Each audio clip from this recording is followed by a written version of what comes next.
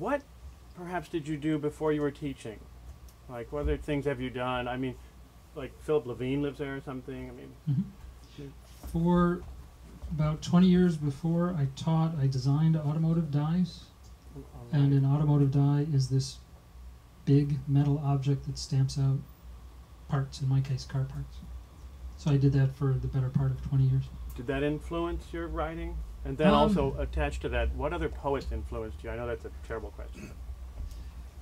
I think it influenced my writing. I liked doing it, and it was a lot like writing in that you began with nothing and you had to create this thing. There were rules, there were limitations, but within those there was a tremendous amount of freedom. And I find writing to be that way also. As far as who influenced me, I hate that question because I wrote for years without reading, without knowing about poetry.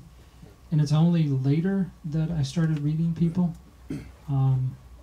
Like right now I'm reading a poet named Mary Ruefle, and I enjoy her work very much. Yeah. But there was never anyone who kind of got in my body who I was trying to model myself after. Other writers now, for me, they tend to make me feel small in a wonderful way. I like having these people around who their work, I look at it and I think I could never do that. And it makes me want to try harder.